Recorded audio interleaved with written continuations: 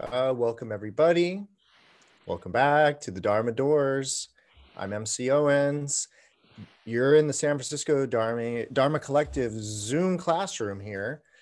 And we are about to embark on part 3 of our look at the Aksayamati Bodhisattva Sutra, Bodhisattva Inexhaustible Mind, Inexhaustible Wisdom. If you have any questions about the Bodhisattva Inexhaustible Wisdom or how we got here, please refer to part 1 and 2. As you can see, there's been a lot of development since last time. The roots of virtue have matured. And so I'll at some point get to explaining this. What's on the whiteboard here. Like I said last time, this is a pretty straightforward sutra as far as there's no big narrative, not a lot of narrative moments, but it's a great sutra for exploring the path. It's a great sutra for exploring the Bodhisattva path, the Buddhist path, the practice of Dharma. It's why I actually chose this sutra. Even though it's not as exciting in a narrative sense, it's so rich as far as practice goes. Part 1 and part 2, we basically covered these 10 paramitas, the perfections, excellences, deliverances. There's a lot of different ways you could translate the term paramita, but these are them.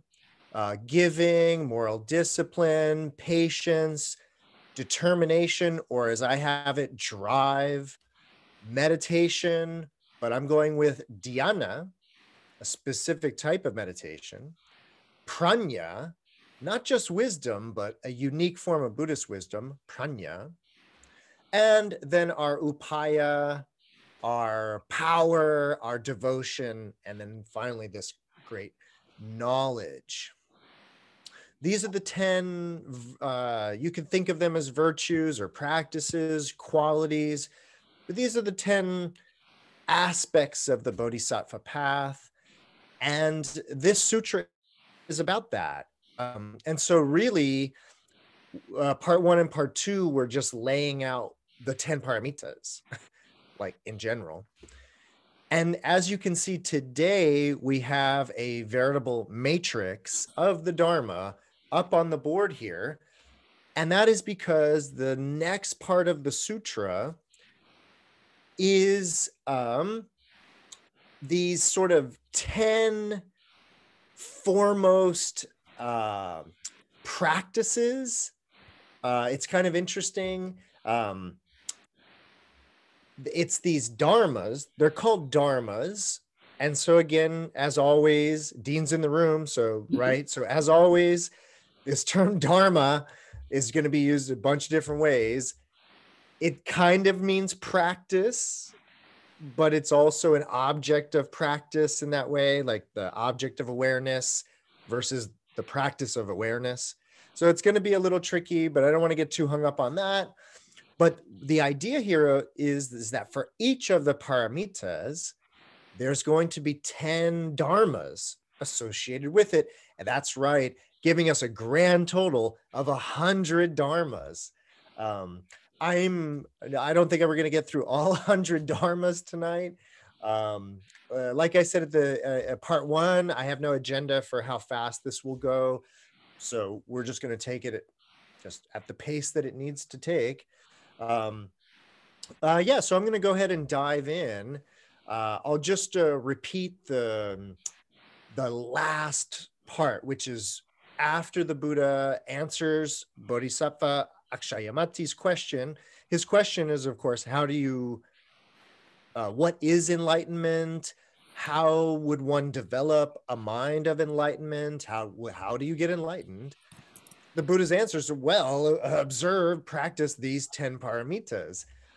And so then if you had the question, well, great, I'm in for enlightenment. How do I practice these 10? That's what we're here to talk about tonight. And so again, the Buddha says, virtuous one who succeeds in observing these 10 kinds of initiation or generation of enlightenment, that person is called a bodhisattva. That person is called a supreme being, a being without obstruction or hindrance, not an inferior being. And then it says this kind of funny thing in the end, which is basically, but yet in reality, there is no such thing as a sentient being. Of course, there is no bodhisattva, no practice of the bodhisattva. So we always have that great pranya ending to most of these things so that we don't get too hung up on subject-object relationships. All right. But again, that's just saying that somebody who's in the business of practicing or observing these 10 things is called a bodhisattva. So furthermore, virtuous one, bodhisattvas practicing the paramita of giving. So this is number one. It's cut off a little bit. This is Dhana, giving. Bodhisattvas practicing the paramita of giving regard 10 dharmas as foremost. Number one, the root of faith. Number two, the power of faith. Number three, a joyful mind. Number four, an ever increasing joyful mind. Number five, enriching or maturing sentient beings. Number six, great kindness, maha metta. Number seven, great compassion, maha karunya. Number eight, practicing the four means of unification. Number nine, love of the Dharma. And number 10, searching for omniscience, all knowledge. These are the 10. So these are going to be the first 10 that we're going to talk about. I'm going to go through them one by one, some, faster than others, some in a way need less explanation than others. Again, these are going to be the 10 foremost practices of the practice of giving. I think these are all 10 of these are interesting. They're particularly interested in regards to this idea of giving, because we kind of traditionally think of giving as like bestowing of gifts. And so then the idea is, you would think, well, the 10 practices of giving is like giving to charities, giving this way, giving that way. But this is more subtle than that. And so I do want to go through these kind of carefully, not just to elucidate the 10, but to also gain a sort of clearer, better understanding of the paramita of giving.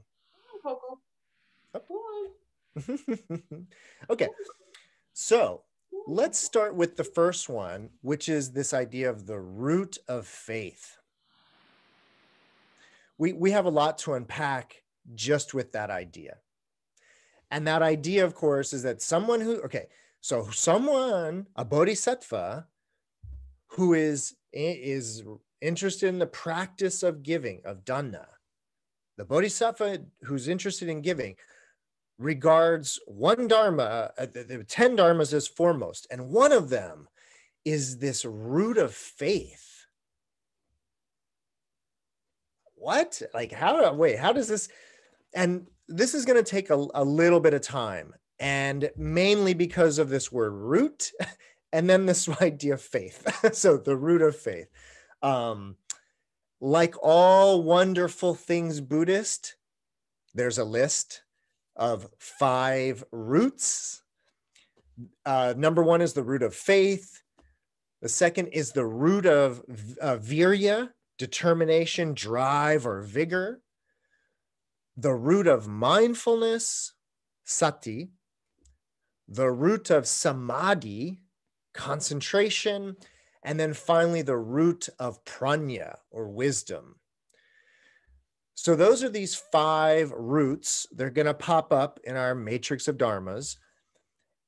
And if you've been coming to the Dharma Doors classes, or you've been listening to Dharma Doors classes, you've probably heard this language, the cultivation or the development of virtuous roots.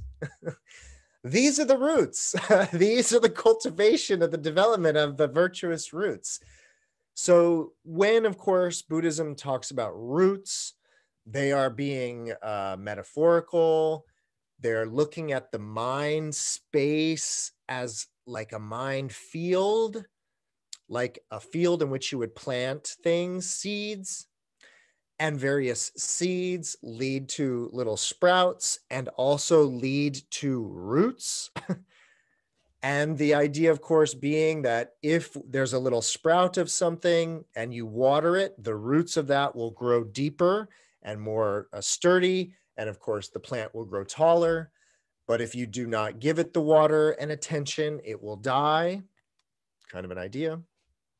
So that's the operating metaphor, that we're sort of in the business of tending to these little sprouts or these little roots. The root of faith, the root of determination or drive, mindfulness, concentration, and ultimately wisdom. So that's the root idea. And, again, if you've been coming to Dharma Doors, you're probably used to that. And this metaphor of the mind field and sort of cultivating the field of the mind. Sure. But now we get to this idea of faith. Wow. What an idea, right? So right off the bat, I kind of like would love to just disregard that word faith. It really is, it's too misleading. Yeah, if you know like your deep history of pistis and like Greek and the origin of faith and the Christian tradition, and it might make a little bit of sense. But otherwise, the way this word faith functions in English, it's practically what we're talking about. The first practice here, it's practically the exact opposite of what you would think of in terms of faith. And what I mean by that is this. In Buddhism, this word shraddha, that is usually translated as faith, at least it's what is translated by that Chinese character, which is sometimes translated as faith. This idea of shraddha, or even what they're talking about in Buddhism, the deeper sentiment that's involved in it is a very deep sense of certainty. It's not like maybe not, maybe. It's you're very clear and certain. That is the root of faith in Buddha. So again, in English, faith is almost like, this idea of blind faith. Like, well, I don't know, but if I pray hard enough and have enough faith. Whereas this has nothing to do with any higher power in that sense. It actually has to do with a mind or a heart that is not conflicted, is totally integrated in that way. And so there's just this really deep sense of, again, like certainty. Clarity and certainty is the best way that I could sort of describe what they're talking about. And yes, of course, if you go poking around, there's a certain sense that it is like a certainty about this Dharma stuff, a certainty about this Buddhism stuff, right? And, at first glance, that might be like, a certainty about Buddhism, Isn't that a little tricky regarding the Dharma? And indeed, it does get a little tricky, but if we appreciate, let's just take a moment and appreciate that the Dharma, this teaching that we're sort of involved in learning about here on Sunday nights, this teaching is about not having a fixed view, not clinging to any particular view. That the Dharma is suggesting that there is a wisdom and ultimately less suffering involved if one has a looser grip on ideologies, opinions, positions, all kinds of things, and ultimately not attached to, of course, physical stuff in a deep ownership way and all of that.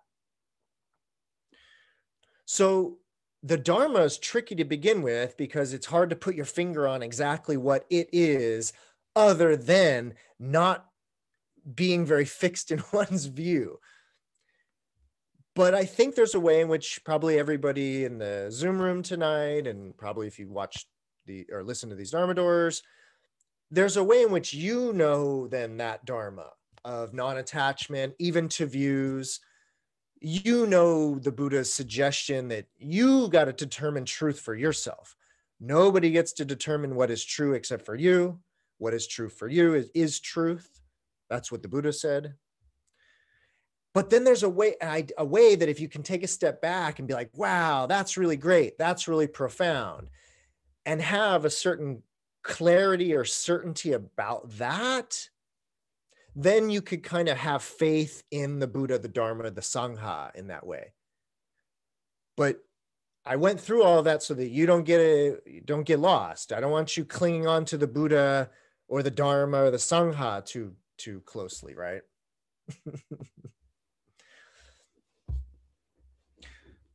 So the reason why I go through all of that, and I'll do the next one, and then in case there's any questions, please chime in. But the next one is the power of faith. But of course, if we redefine faith, Shraddha, if we redefine it the way I do, which is more about this idea of certainty, then it's about this power of certainty. And I mean, at a superficial level, this is the power of positive thinking. This is very much about that, a very simple idea of even in a way, the secret, actually, like manifestation and what all the New Age movement is about. This idea that there is great power in your mind. There is great power in your focus and your, here's the thing, there's great power in your positive and negative mind. Many of us experience the power of our negative mind on a daily basis. I definitely experience the power of my negative mind daily. In that sense of the experience of doubt, uncertainty, fear, all of these things. Yeah. And then I see how powerful my mind is to create my world of anxiety, stress, and so on. But if you flip that, the power of this certainty is very much about the latent power you have that can be unlocked through clarity and certainty in that sense.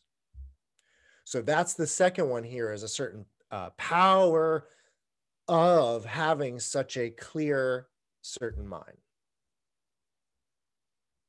Any questions about these first two? Yeah, no.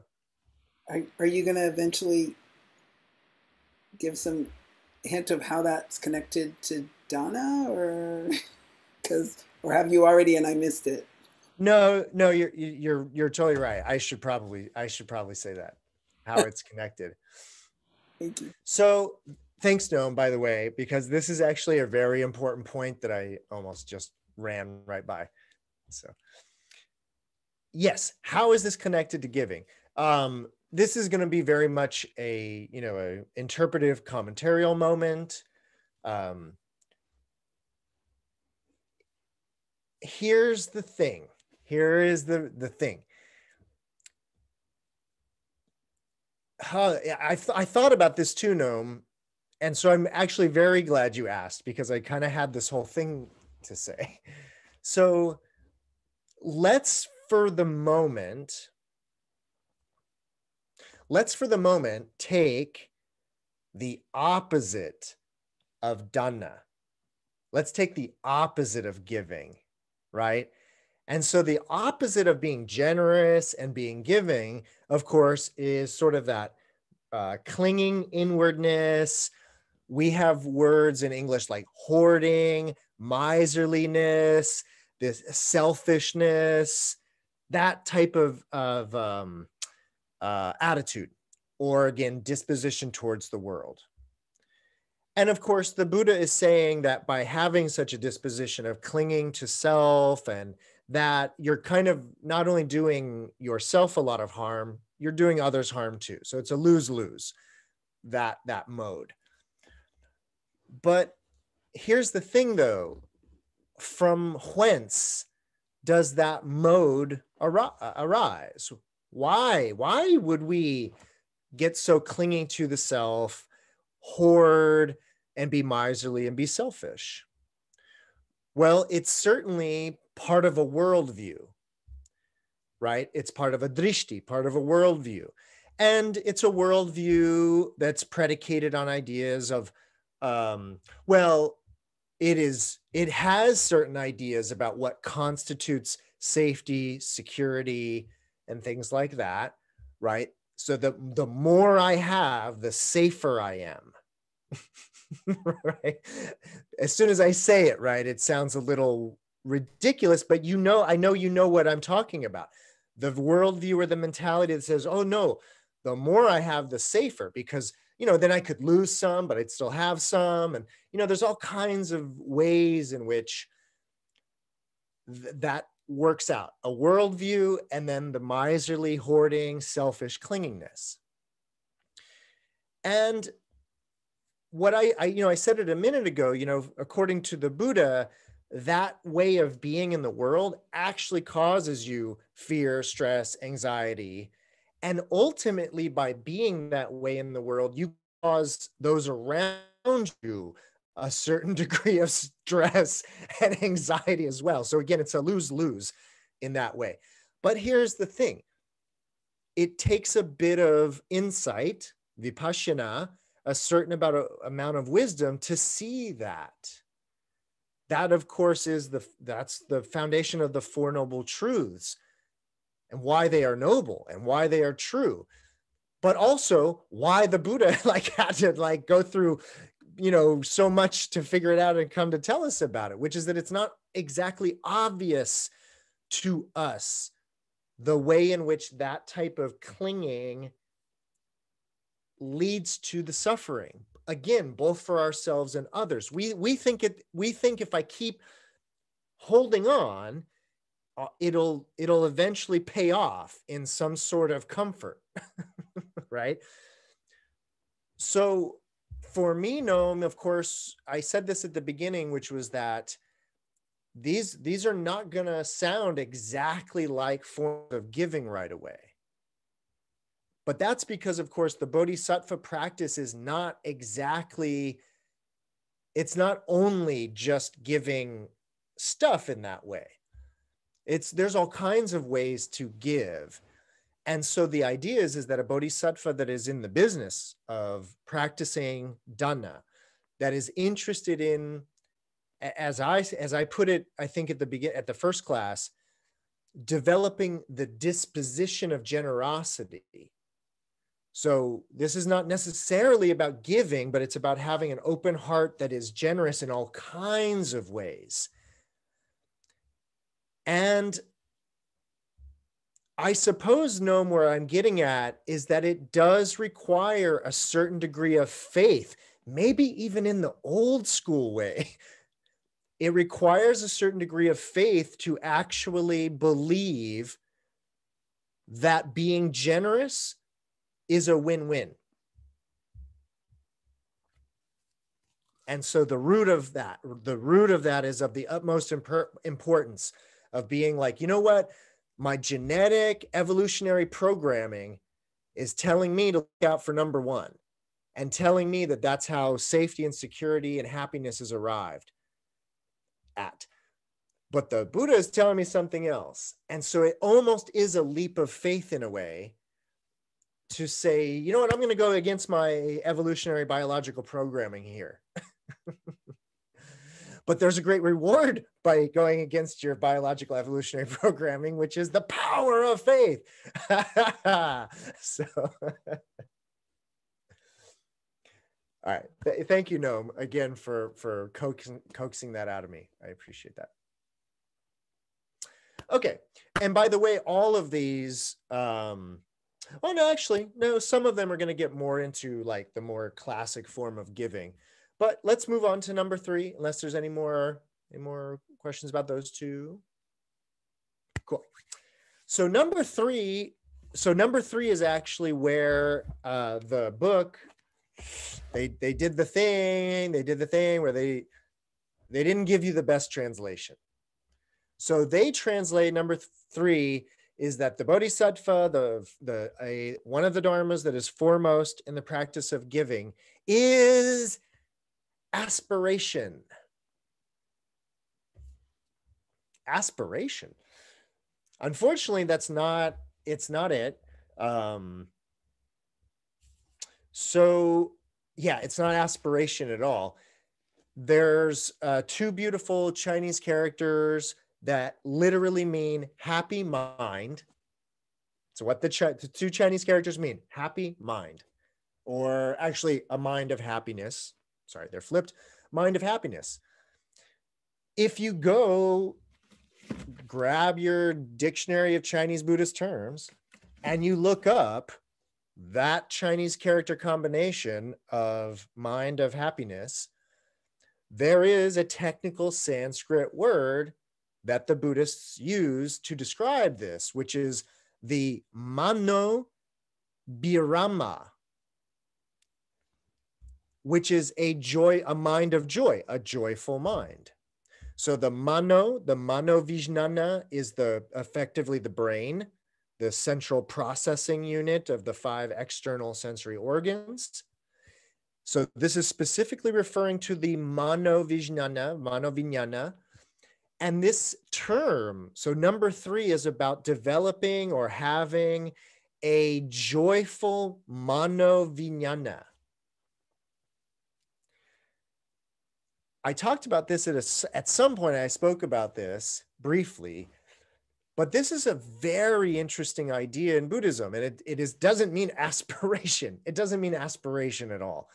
What it means is that we tend to receive happiness and joy from stimulation of our 5 external sense organs.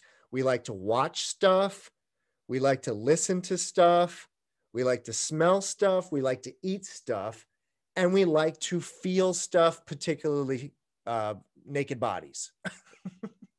So there's these 5 external organs, the body, right?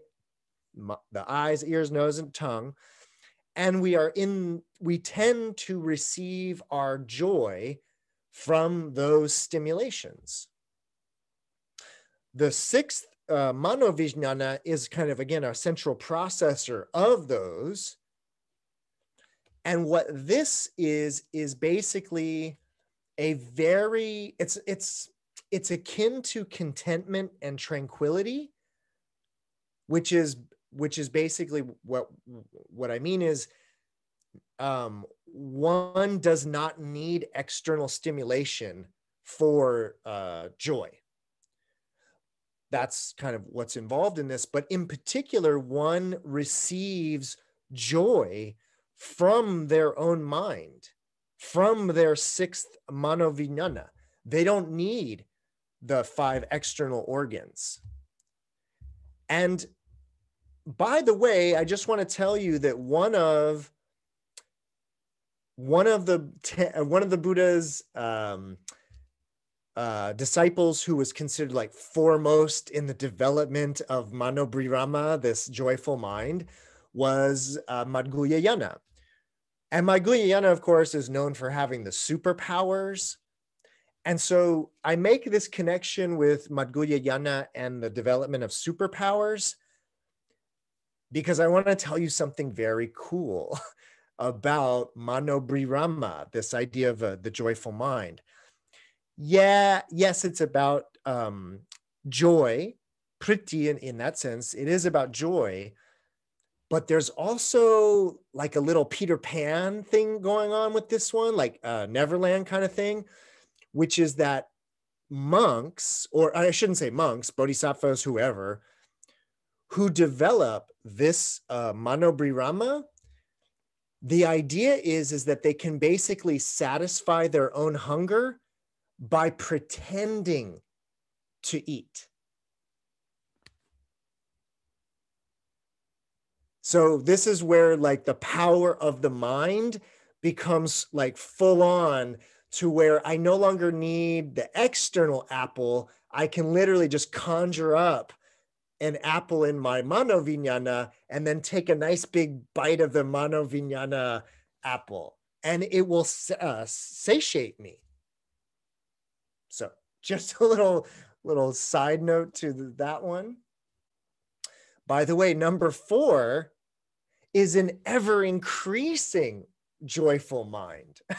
so the bodhisattva interested in giving is interested in developing this joyful mind. And of course, Noam, just to cut you off, in case you were going to ask, well, what does that have to do with giving? The idea, of course, is in the development of that heart of generosity. What greatly aids the bodhisattva in the development of such grand generosity is this ability to be content, that you don't, it's easier to be unmiserly when you have such control over the mind in that way.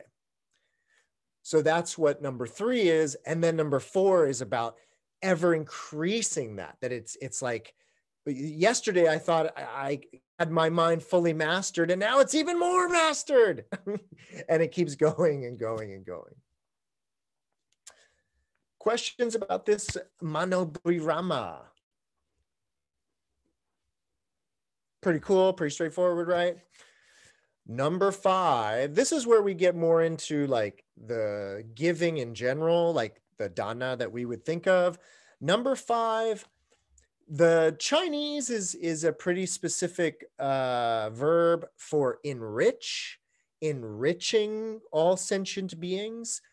The translation just has the classic benefiting all sentient beings.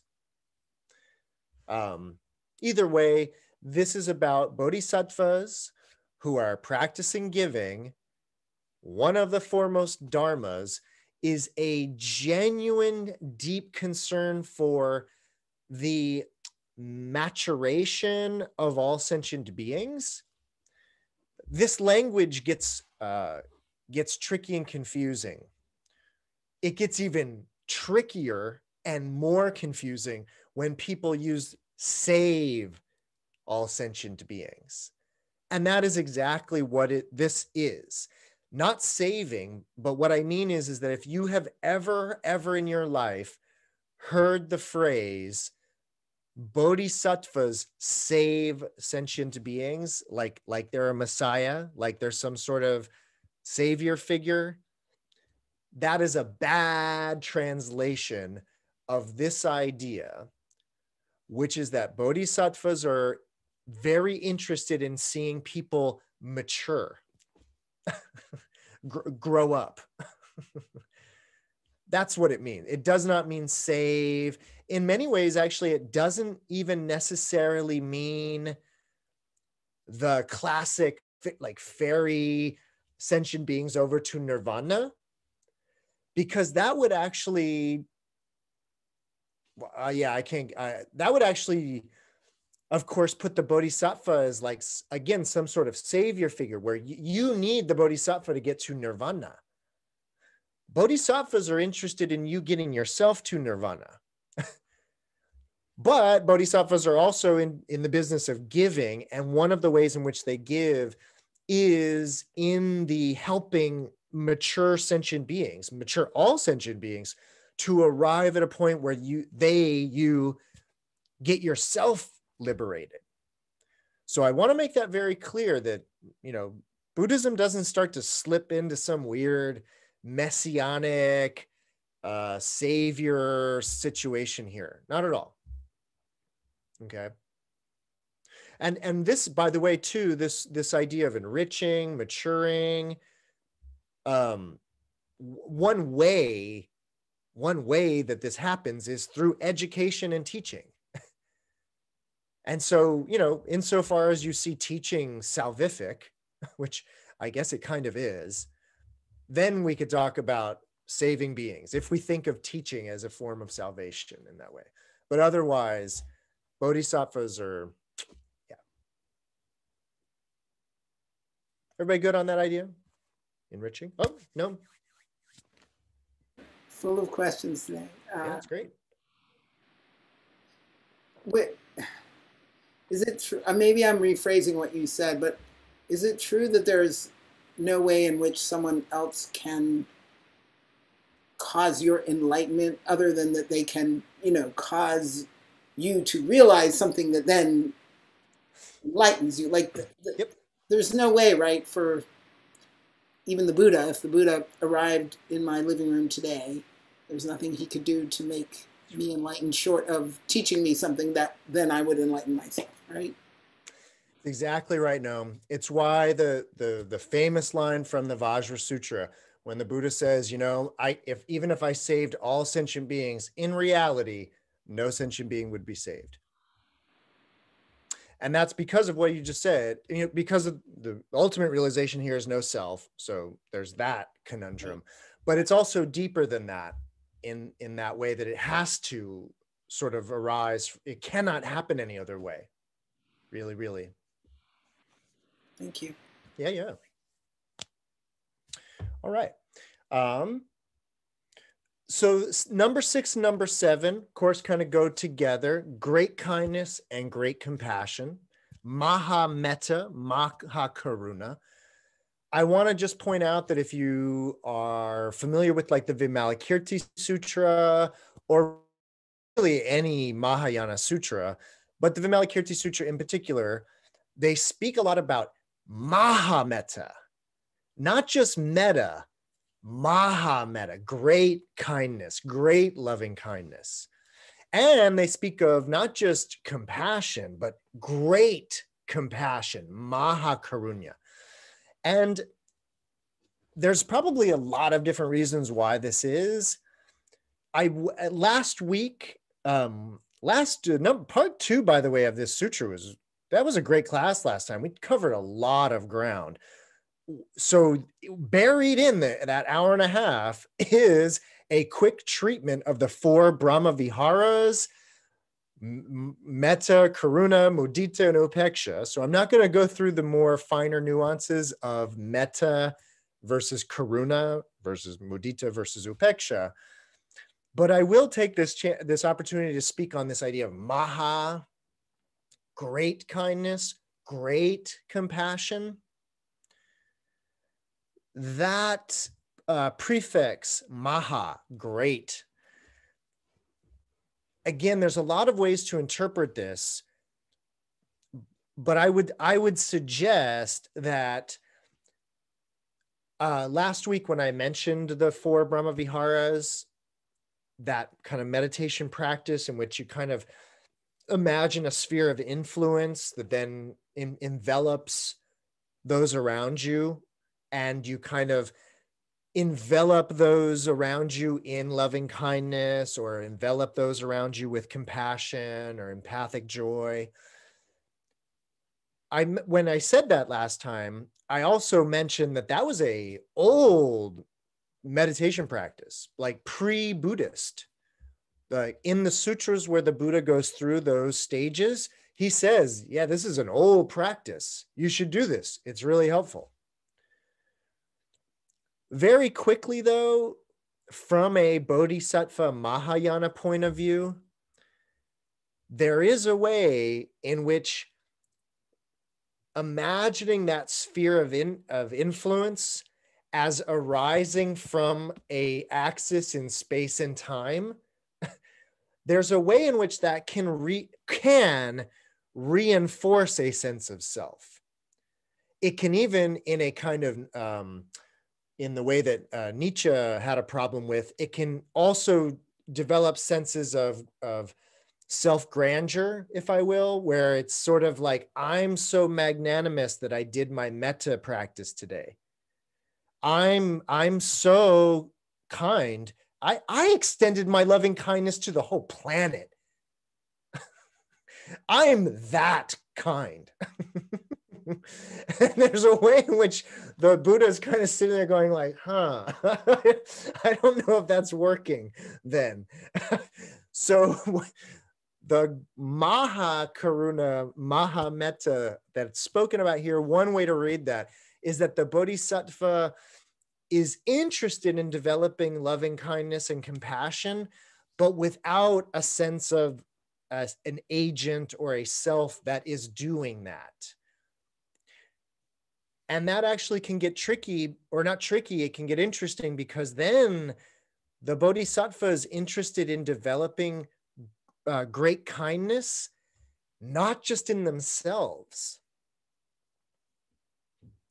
So the idea is like, let's say I'm at a party one day in the future, and the idea is that if there's like somebody over in the corner that's like not having a good time, they're clearly not like exuding loving kindness, they're kind of, then it might be in the Bodhisattva's interest to get that person in a metta mood. So that's where the Bodhisattva is interested in cultivating loving kindness. Maybe it's coming from here, maybe it's about getting more loving kindness in the world. That's Maha Metta. Or getting more compassion in the world. That's Maha Karuna. So, everybody good with your Maha Metta, Maha Karuna? Number 8. Number 8 is the key idea that I'm very interested in making more popular. The Bodhisattva who's practicing giving, one of the dharmas they regard as foremost, is practicing the 4 means of unification. This is it's a really slept on Buddhist idea. Unfortunately, they translate it as the practice of the 4 inducements. And yeah, the Sanskrit and the Chinese word, I guess it can mean induce. But when I read the Bodhisattva practice the 4 inducements, I wouldn't even have the foggiest clue like what that even looks like. Do I need a beaker to do that? Do I need a microwave? Like, how does that happen? Whereas the actual language of using the term unification, the 4 means of bringing creating harmony.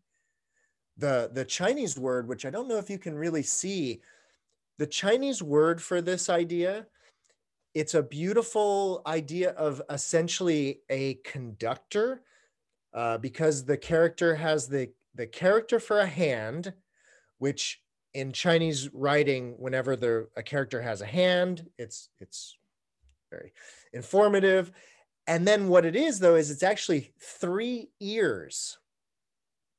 3 ears and a hand are what constitute this character. And so if you go digging in the history of this character, it is very much about harmonizing in that way of like either singing or musical instruments. And so the Bodhisattva is in the business of practicing these 4 means of harmonizing. And the 4 means of harmonizing are the giving of actual like gifts. Number one, the giving of kind speech. Kind speech, number two. Number three, volunteerism. Stepping up to help others with their projects. And number four, the fourth means of unification is cooperation. So by cooperating, volunteering, speaking kindly, and being generous or giving, those are the four means of creating a harmonious society, community, culture, things like that. And the Bodhisattva is in the business of practicing those four. Everybody good with those? I've spoken about those a little bit. I'm still trying to find a really nice sutra that's like the four means of unification sutra. That's basically what I'm looking for. So until then. Number 9, if you're in the business of practicing Dhana, then the number 9 thing, the number 9 Dharma that you hold as foremost is love and joy for the Dharma.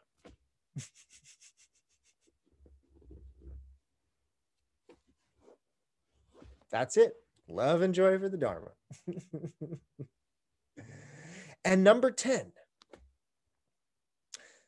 Bodhisattvas in the business of practicing giving regard the pursuit of all knowledge as foremost. And I got a lot to say about that last one. So this is an idea. Boy, what an idea. Omniscience, right? All knowledge. The last paramita is jnana, knowledge. And knowledge or jnana, it's pretty much shorthand for sarvajnana. Sarvajnana is the Sanskrit term for omniscience, all knowledge. So all knowledge is the last paramita, the cultivation of this omniscience. But it's also the number 10 foremost Dharma, but not the knowledge, but the pursuit, seeking all knowledge. Right away, you might have this sort of, knee-jerk Dharma reaction where you're like, but wait a minute. Bodhisattvas should not be seeking all knowledge, right? If you had that knee-jerk Dharma reaction, you're in for a treat. Because I noted in the very, very first class, part 1 of our sutra, I noted that Bodhisattva Aksayamati appears in a number of other sutras. He appears in the Lotus Sutra, appears in the Vimalakirti Sutra, and has a whole sutra all of his own. I want to actually read to you very quickly from the famous chapter 9, entering the Dharma door of non-duality, the famous chapter 9 of the Vimalakirti Sutra. I want to read to you Aksayamati Bodhisattva's part. Because he says, the Bodhisattva Aksayamati declared, the dedication of generosity for the sake of attaining omniscience is dualistic.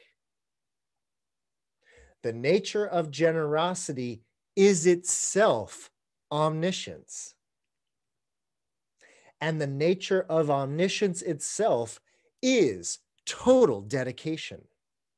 Likewise, it is dualistic to dedicate moral discipline, patience, drive or determination, dhyana or meditation, or prajna or wisdom for the sake of attaining omniscience. Omniscience is the very nature of wisdom, and total dedication is the nature of omniscience. Thus, the entrance into this principle of singleness is the entrance into non-duality.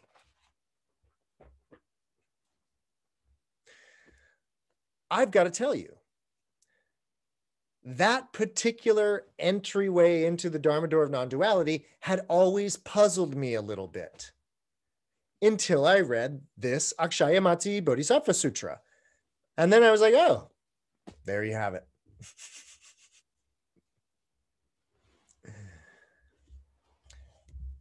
And what I mean by that, of course, is that this language of pursuing omniscience, they don't think anybody is pursuing anything. It's not about that, right? It's much more, and in fact, I want to take a second to sort of just speak about this in giant matrix of Dharma here. So yeah, this is 100 Dharmas. This is 100, 10 by 10, 100 different practices of the Bodhisattva. This, of course, is from we're reading from the Chinese version. And so I've written these kind of 2-character combinations that sort of embody that practice. Chinese lends itself to such things very well. And so what I was hoping actually, so number one, I was hoping that when you would see this, you would almost like it would just feel inexhaustible. That's like the first thing I want. That's the first. I know most of you don't study Chinese. I know that this is going on the internet though. And so, there's a whole world out there, but I kind of went through all of this, not for you to read all of these, but actually to kind of show you the matrix involved here, to give you that feeling of like, oh, this is what they mean by inexhaustible. Wow, this just goes on, and it's like fractal.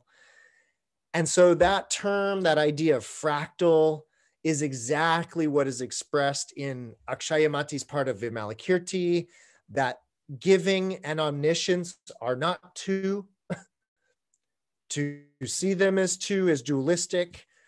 So there's this way, if you would like, to kind of look at this as, that one jewel with 100 facets. And so that idea is that there's like one side of this jewel that's about giving, and it has 10 facets. And one of those facets is omniscience. One of those facets is the 4 means of unification, and so on and so forth.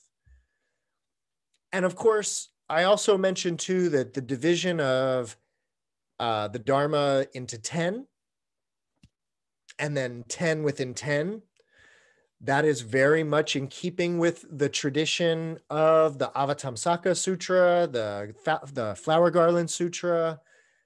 The whole entire Flower Garland Sutra is in 10s. It's all about the 10 stages. So this is a sutra in line with that. And there is something very mathematical and fractal about the 10. It's very, it's kind of metric. It's kind of metric that way, I guess. But okay. So any questions about practicing giving in the Bodhisattva way?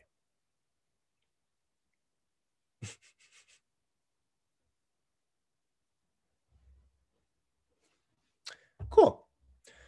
Then we're going to move on to number 2. Number 2 is it's pretty straightforward. It's pretty straightforward. It's not as hard to make the connection with Sila, moral discipline. So let me read these 10 real quick, and then we'll just go through them. So virtuous one. Bodhisattvas practicing the paramita of Sila, moral discipline. Regard 10 dharmas as foremost. Number 1, purifying bodily karma. Number 2, purifying speech karma. Number 3, purifying mental karma. Number 4, having a mind without resentment or anger. Number 5, purifying and eliminating evil destinies.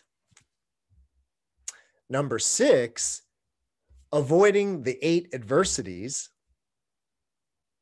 Number 7, transcending all the stages of voice hearers and pratyekya bhuttas, solitary enlightened sages.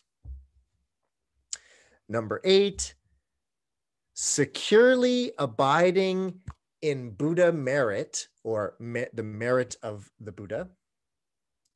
Number 9, fulfilling all wishes. And finally, number 10, achieving great devotion, mahapranidhana. These are the 10, it says. Okay. Number 1, 2, and 3 will deal as it's a package deal. So that is purifying bodily karma, purifying speech karma, purifying mental karma. This is pretty classic as far as Buddhism goes. This is pretty classic as far as Indian religion goes. As far as Indian thinking goes, there is action, otherwise called karma. There is action of the body that has results, right? You push something, it moves, right?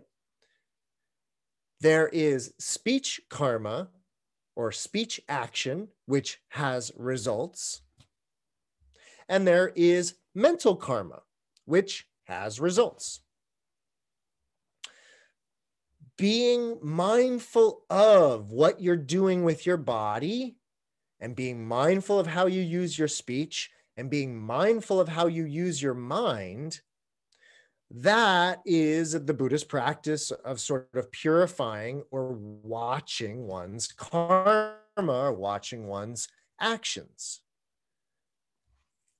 There's a number of things that I could say about these 3. One thing that's always interesting to speak or to say is there's a general idea that, well, there's actually kind of a saying, which is that the things that we think about tend to be the things that we say, and the things that we talk about and speak about tend to be the things that we do. In other words, there's sort of a bubbling up, karmically speaking, from the very subtle realm of thought to the slightly subtle and yet physical realm of speech, which has a weird physical quality, but also a mental quality. And then what we think about and what we talk about eventually bubbles up into the actual physical realities that we live in. Of course, let's just say that you were thinking about moving. You first begin with the thought of, I should move, or I need to move, or I'm going to move. And then you start getting on the phone. Hey, everybody, I'm moving. Hey, everybody, you got any boxes? I'm moving. So now you're speaking it. Guess what? In a month from now, you're going to be looking around in an entirely new place. And it should be no mystery how you got there, because you thought about it and you talked about it and then you did it. So that's important in terms of watching our karma, is basically noticing that there's a chain reaction from thought to speech to manifest reality. And therefore you could greatly affect your manifest reality by beginning on the mind. Traditionally, of course, when we're talking about Sila, moral discipline, and we're talking about the body, bodily karma, traditionally we're talking about non-violence, non-killing, non-stealing, that type of karma. When we're talking about speech karma, we're traditionally talking about lying, harsh speech, malicious speech, divisive speech, and purifying speech is avoiding divisive speech, harmful speech, and malicious speech, and false speech. And then mental karma is the same way, as far as having greedy ideas, anger-filled ideas, ideas like that. Purifying mental karma is diminishing and getting rid of such anger, greed-filled thoughts like that. In the Mahayana tradition, and particularly the Bodhisattva path, purifying bodily karma is a little more complicated than just not stealing. It goes on and on and on. And what I mean by that is that, well, for the sake of time, I'm not going to go too deep into this. But of course, if you're listening to this, then you already know about there's no self.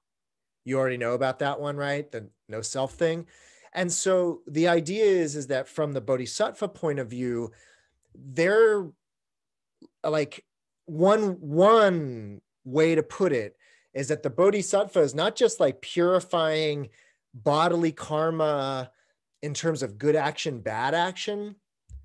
They would ultimately be purifying themselves, careful, but they would be purifying themselves of the very attachment to this physical body at the expense of the neglect of all the other body.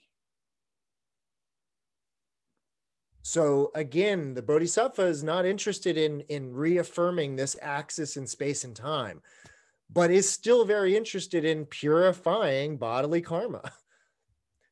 Same goes for speech, same goes for the mind. It's a much more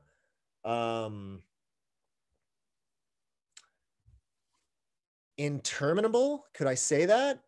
There's no end to this practice. Interminable, is that what that means, right?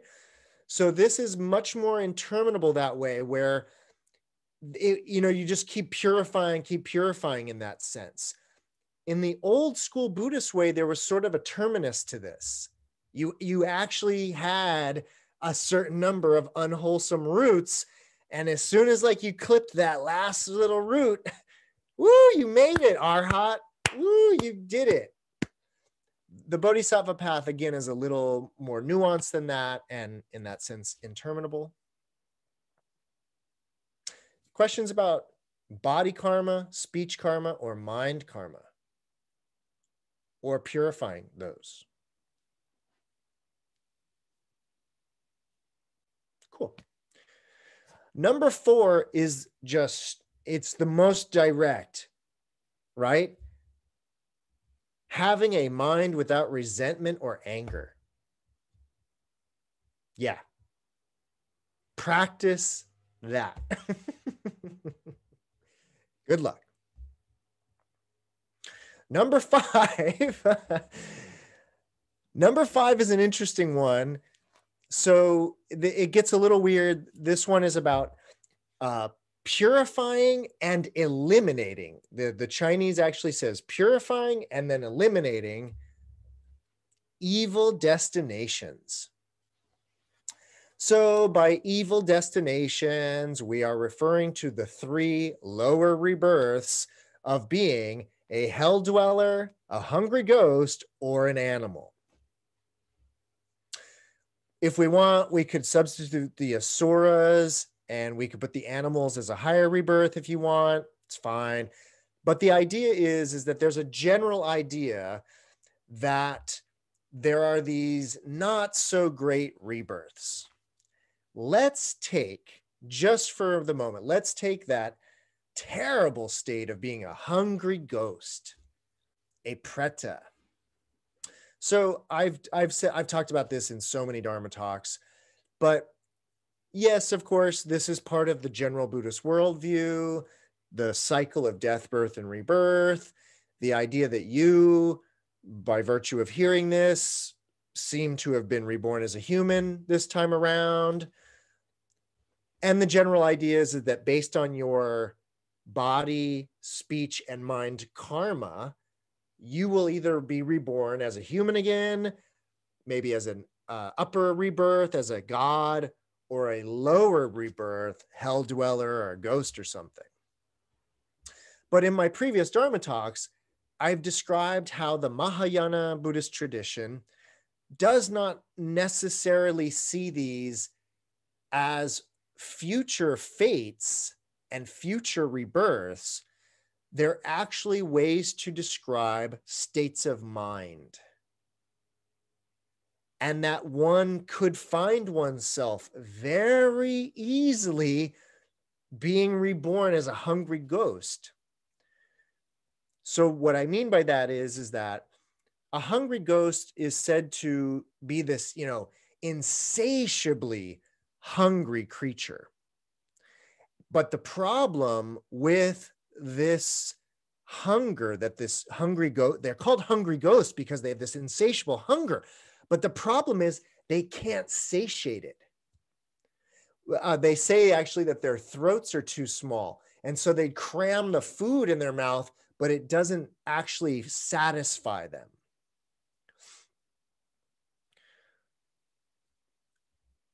There have been, I have seen other Dharma teachers liken the state of the hungry ghost to that of someone with a chemical addiction, where no amount of it satisfies me. I need more and more. It's a bad state to be in. The unsatisfiable state of an addict or something like that is a very bad mental state to be in. And the idea is that if you find yourself reborn in a situation where you're not getting, the satisfaction that you think you deserve from this in a way. And so it's like, oh no, one more bite, one more pill, one more whatever will do it. That kind of endless pursuit of satisfaction is kind of like being reborn as a hungry ghost. It's one of these evil destinies.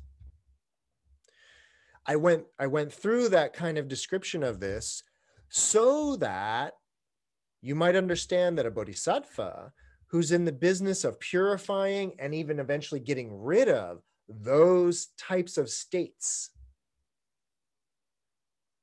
that might make more sense if you think of it as, oh, now the bodhisattva is a recovery specialist and is deeply interested in ridding the world of that type of chemical dependency. That would just be one tiny small example of how to read this particular practice, which is the bodhisattva is interested in eliminating evil destinies or evil states. I've also in the past, other Dharma talks, the descriptions of hell sound a lot like being a slave, indentured servant, having no freedom, being whipped, laboring all the time. And so once again, the bodhisattva would be definitely in the business of eliminating slavery in the world that still very much exists. So things like that. Questions about number 5?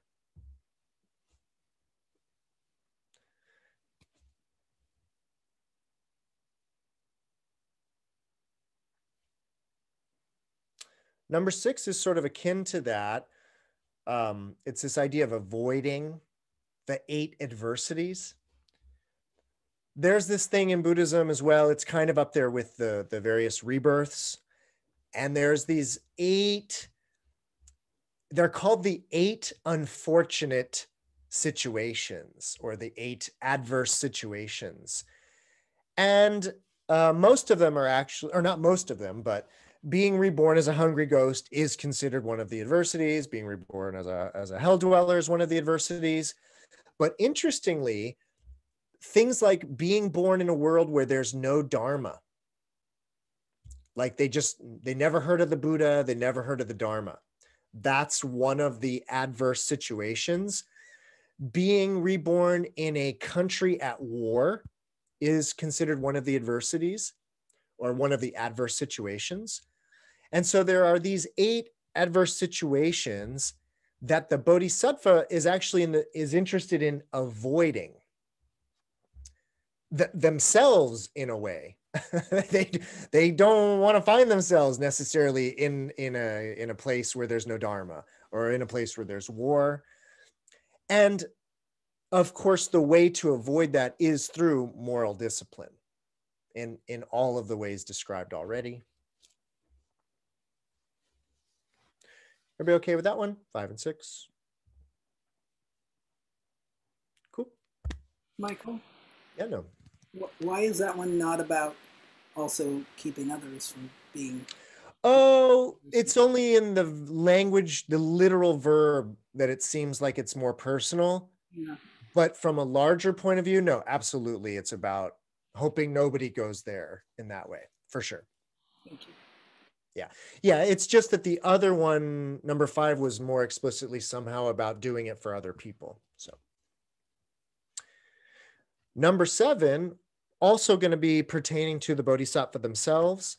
Number 7 is actually this idea of transcending all the stages of voice hearers, Shravakas, or Pratyekabhutas, solitary enlightened ones. We've heard about these characters. The Shravaka, the voice hearer, that is a kind of a character in Buddhism that represents this kind of old school form of Buddhism, the more deeply monastic path.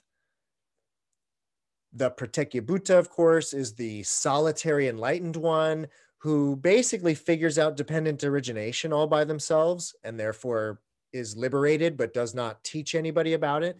That's pretty much the defining characteristic of a Pratyekabhuta. Both the Shravaka and the Pratyekabhuta, in their respective traditions, have these various stages. For the Shravaka, for the voice hearer, it's the stream enterer, once returner, non-returner, Arhat. This sort of 4 stages of the Arhat. I forget what the Pratyekabhuta stages are right now, but there are these delineated stages of Pratyekabhudahood.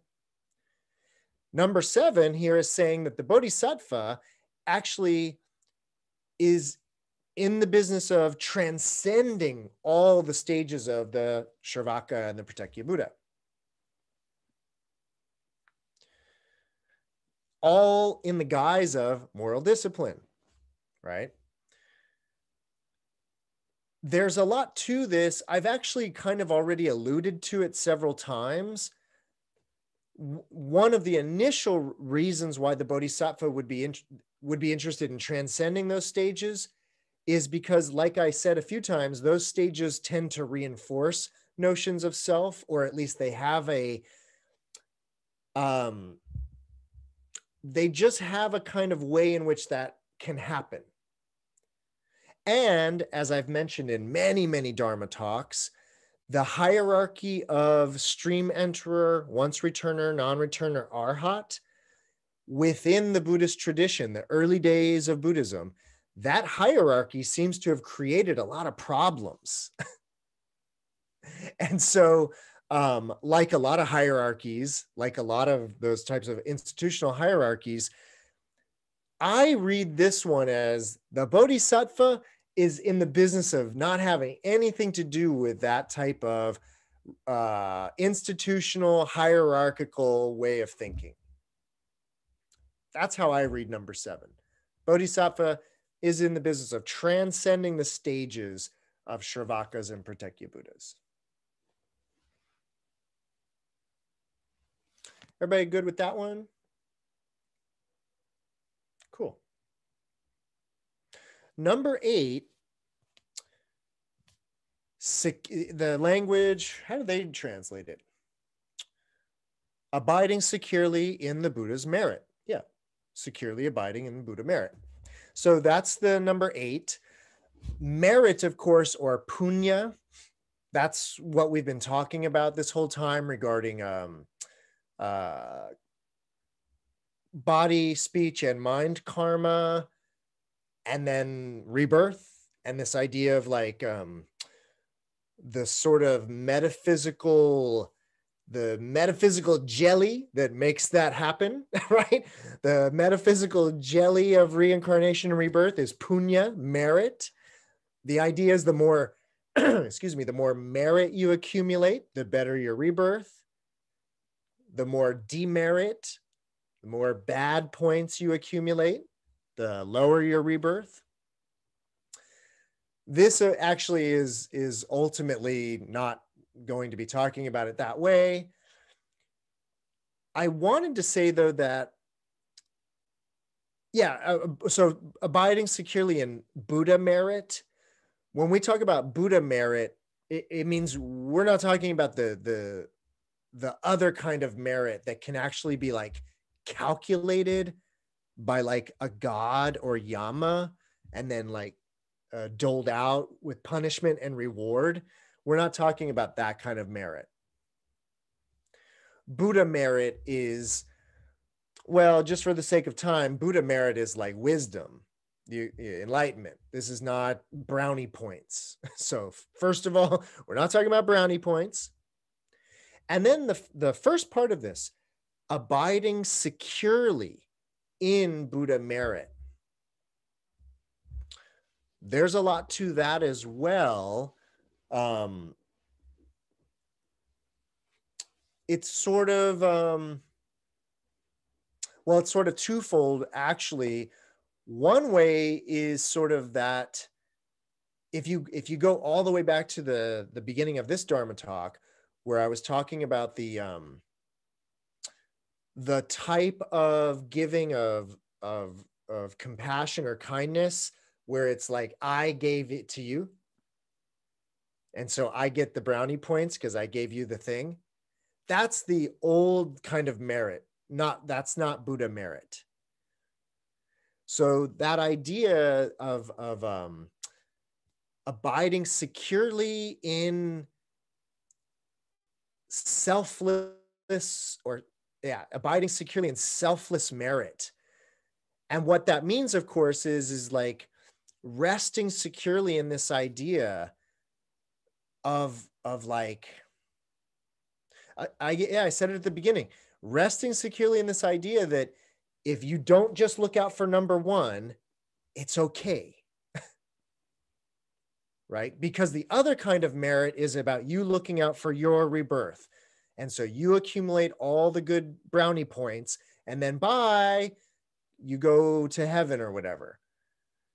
This is not talking about that. This is talking about that deeper, almost wisdom in that way. So Buddha merit. And then securely abiding in that Buddha merit, I want to remind you that at the opening poem, when the Buddha first lays out all of the 10, the way that he described moral discipline, a bodhisattva that had such virtuous roots, that they had virtuous roots that were foundational like the earth, securing all things.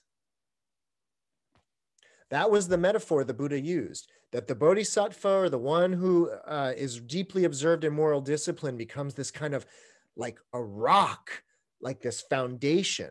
It's a very interesting idea, and that has to do with this idea of securely abiding in Buddha merit.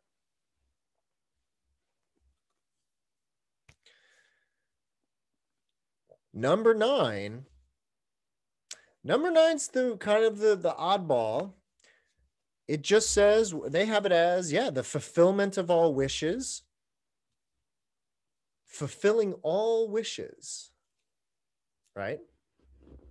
So it's funny. I just thought of that. There's a funny thing about fulfilling all wishes. There's a way to say that in Sanskrit. It's Siddhartha. The name, the Buddha's name, Siddhartha, means wish fulfilled. Fulfiller of, not fulfiller of wishes, actually wish fulfilled. So there's an interesting play going on there, I would imagine. This is an interesting one. It would seem, based on the language, that the Bodhisattva practicing moral discipline down here at number 9, fulfilling wishes, that they're actually in the business of fulfilling other people's wishes.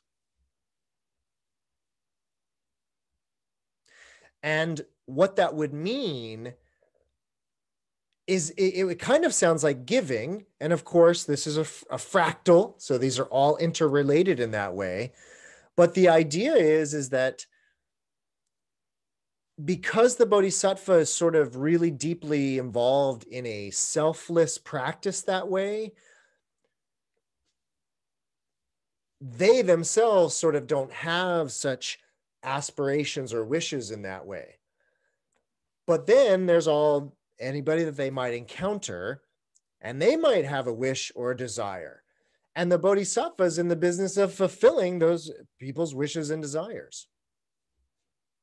And there's a number of reasons why they might be involved in that. But I kind of just want to leave it there. By the way, in terms of the way that this practice is spoken about in other sutras, this could take all kinds of forms. This fulfilling people's wishes. It could really be like playing a musical instrument.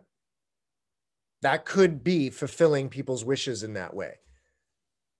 Or it could be something else entirely different. It really, and this is where we haven't talked about upaya tonight, but that idea of skillful means, right? But that idea of skillful means is deeply involved in this idea of fulfilling wishes, because one would need to be skillful at doing that. So,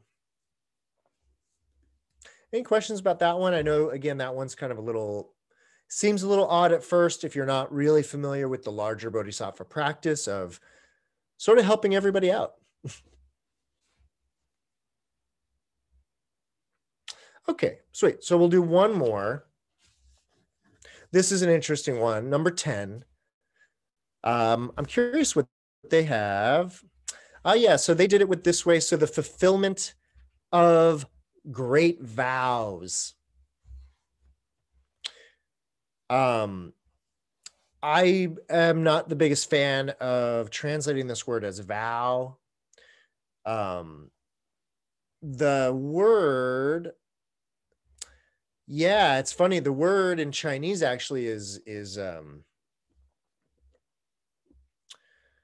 it's very related to the will and like willpower, interestingly.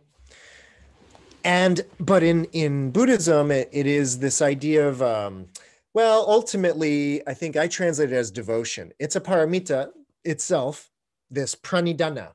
This is the word that we're talking about. So a bodhisattva practicing the 10 aspects of moral discipline, the 10th dharma they regard as foremost is developing or achieving a state of great pranidhana. Pranidhana, again, can mean devotion. It kind of has this, I mentioned this probably last week, but it has a kind of connotation of surrendering oneself to a higher power. But I said last week, the higher power is your most enlightened self. So you're kind of surrendering to your greater Buddha self in a way, not God, not a larger, higher power in that way. That's what pranidhana is, this kind of surrendering of the ego, surrendering of the small self in that way. The Bodhisattva here is achieving this great pranidhana. And what the reason why this goes with number 9, well, it goes with all of them, but it's related to number 9. So we've encountered this Mahapranidhana in a previous sutra. It was in the sutra about the girl Bodhisattva. I forget her name. There's been so many of these great sutras. There was this Bodhisattva about a young girl, 8 years old. Great sutra, explains the Dharma to all of these Shravakas and Bodhisattvas. And then by the power of her Mahapranidhana, she changes herself into this giant gold being. And that is a exercise or a practice or an example of this great devotion. And so what I mean is that this is kind of going back to what I was saying before about the power of the mind, power of positive thinking, all of that. The idea is that in the Bodhisattva practice, by making this great surrender, this pranidhana, it imbues one with tremendous willpower, but not willpower like, I can endure it. I can endure it. I can last another minute. Not that kind of willpower, but the actual like manifesting things in reality willpower. And so this is directly related to number 9, because let's just say you wanted to hear a song. By the power of my pranidhana, I could, I'll put it to you that way. Let's say I was like super bodhisattva, and let's say I knew it would like make your day to hear a song played on the guitar. But I don't play the guitar. I've never played the guitar. I've never learned to play the guitar. But through the power of my great vow, by the power of my great pranidhana, I could bust out a song for you. But it wouldn't be by my will. It would be by the will of this sort of transcendental power of surrender. That's kind of a fun example of, and things like that are what are talked about in the sutras. And that would be an example of it. Again, where I don't have any prior training, but just by the power of will alone, I could bring about the thing that would satisfy you or fulfill your wishes in that way. So those are the 10.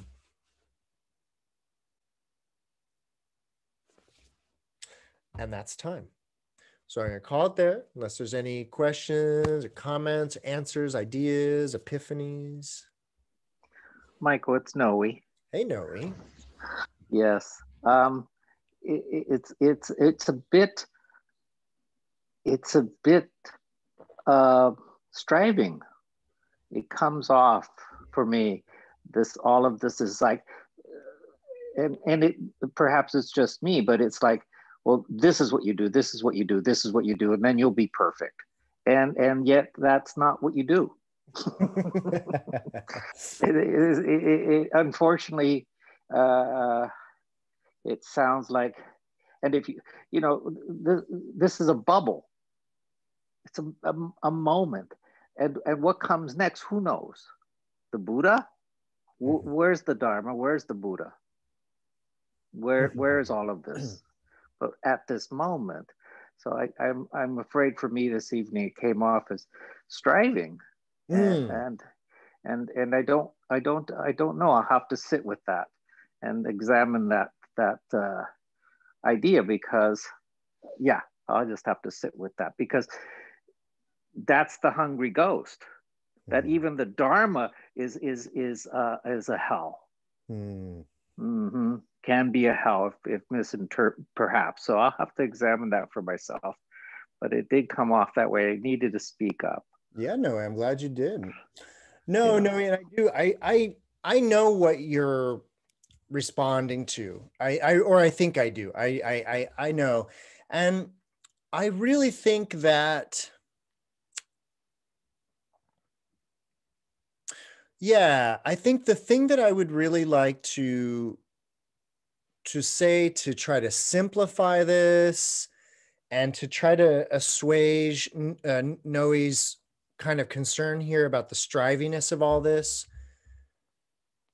The one thing that I really, I kept emphasizing it tonight is how, from the Bodhisattva point of view, so we talked about these 20 dharmas tonight, and each one of them, I tried to, do my best, dharmically speaking, in terms of putting them as a selfless practice, that everything was directed towards the other.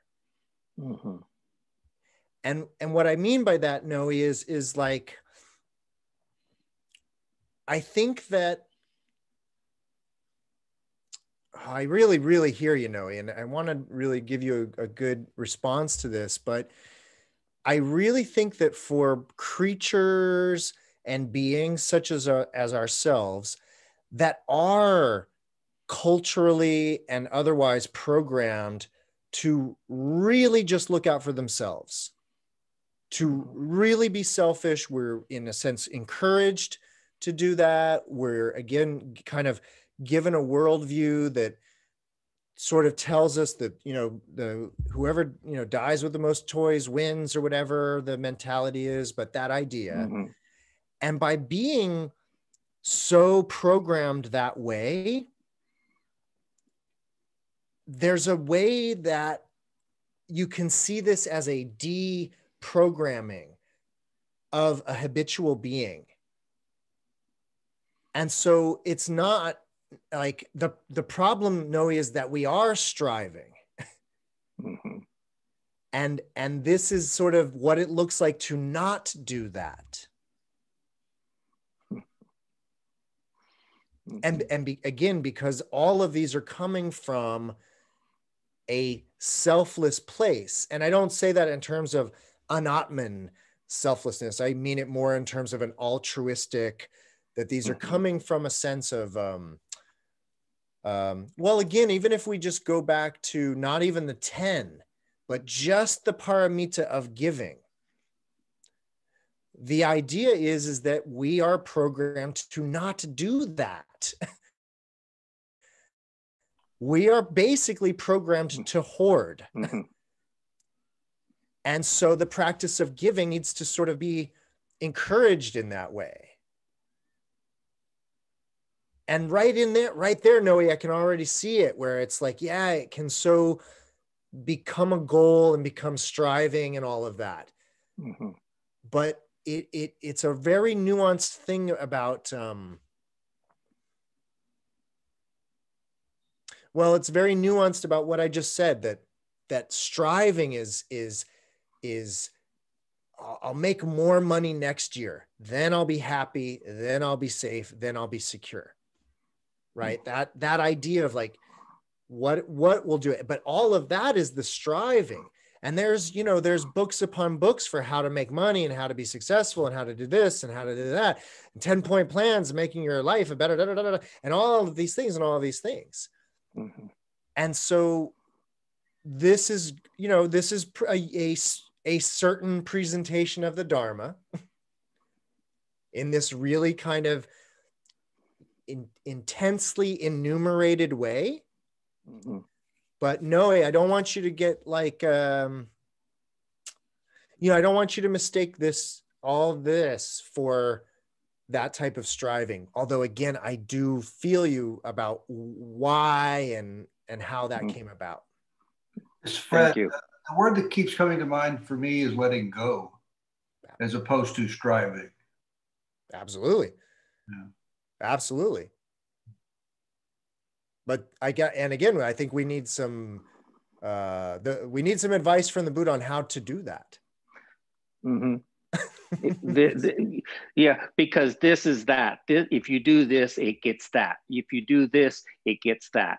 In your next life, in your next life, in your next, it's pulling in a lot of stuff from before the Buddha, or the philosophy. And at some points it felt like, oh my goodness, this is a religion. These are the things that it comes across as a religion. And it's not my view. Oh yeah, no, and, Yeah. and I mean, and again, there's so many things here that are running. They're like for example, the idea of faith. It's problematic that they translate it as faith, because it kind of it would encourage the way that you're thinking, Noe. When really this is actually trying to do the exact opposite. Yes. So thank you, Michael. Thank you, Noe. Any other questions, comments, answers, ideas?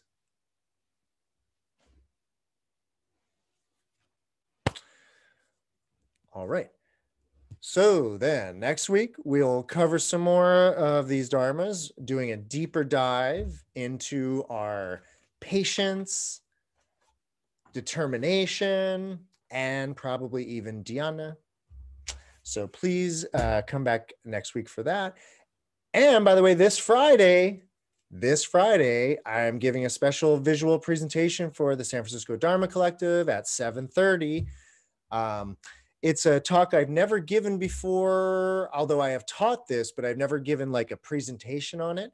And it's basically the history of people trying to classify the teachings of the Buddha, whether it's the Vinaya, the Abhidharma, and the Dharma, or whether it's this school versus that school, or whether it's Mahayana versus Theravada, all of these different ways that, because there's so many types of Buddhisms, there's been a lot of different attempts to categorize all these teachings. And so this is going to be a fun presentation on all the different ways people have tried to do that, which also becomes just a great introduction to the different types of Buddhism in the world. So I hope to see you on Friday at 7:30. Otherwise, next Sunday at 7.